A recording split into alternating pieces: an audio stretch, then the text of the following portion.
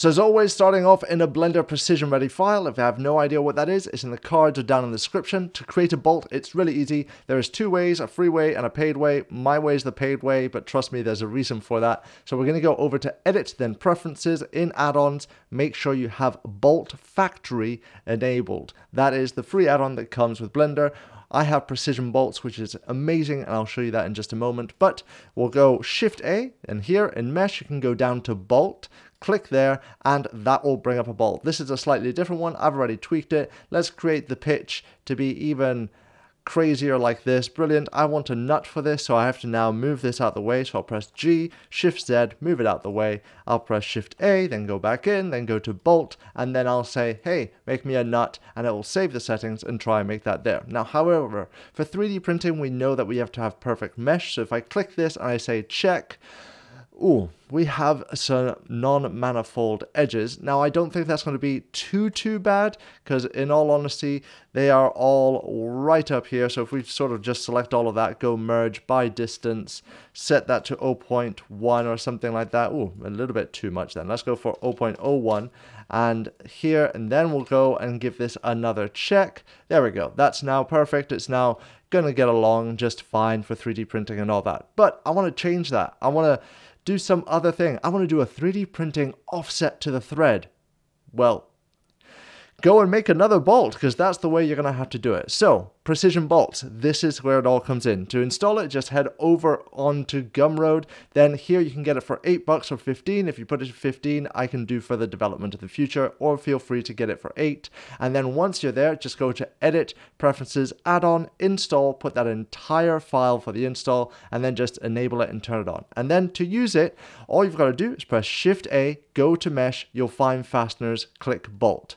Once you're in there, head on over to your object properties, and you'll see that there's this one called Fastener. Now, the first time running this, there's this nice little generate thumbnails. Click this. It will take about 5 minutes or so, and that's basically just creating a whole bunch of thumbnails of all the presets that come with this. I already have all the presets done, so just click on the presets here and you'll see standard full. These are some presets that I've already created before, so I want to go for my 3D printing one, so I'll click in here, and right here, these are all my 3D printing ones that I personally use all the time. I'm going to go for the quite coarse, thick thread here, so I'm going to click on this one, I'll hit apply, and that applies that there. But you know what? I want to change the head, so I'm going to go to the standardized heads that I have here, decide that I'm going to go for, let's go for a carriage bolt head. I'll click apply, and now we have a carriage bolt head sorted out there.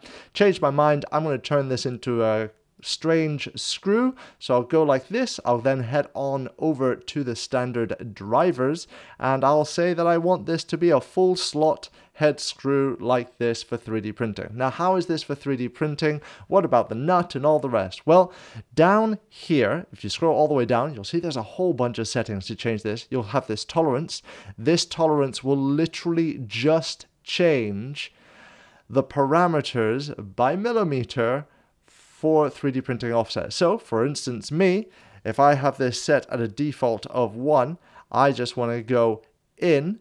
Sorry, if I have this set at a default of 0, my 3D printing tolerance is about 0.3, I would say, around about there. So I'm going to put in 0.3, and now I know that that has my 3D printing tolerance offset. So I'm going to click on here. I've decided that I want to go for a nut with here. I'll create a counterpart. There we go. There's the nut.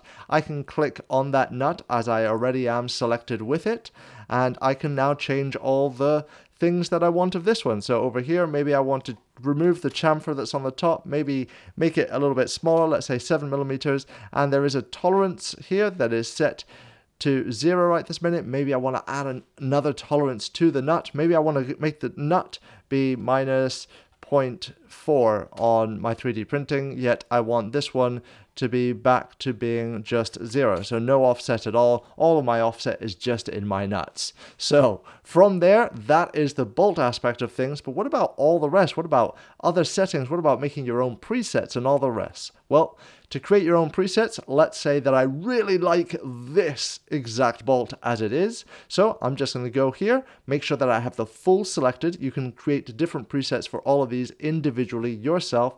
I'm going to click Save Preset. I'm going to call this Cool new preset.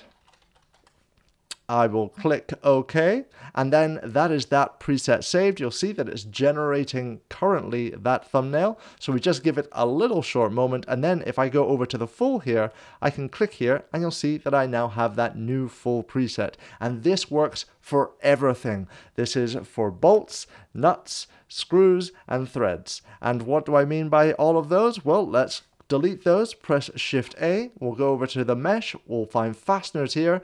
Bolts, nuts, the screw is quite alpha. I'm trying to find a standardized way of doing that, but threaded rod is right there. So we've got the threaded rod. Let's go and change this in some way.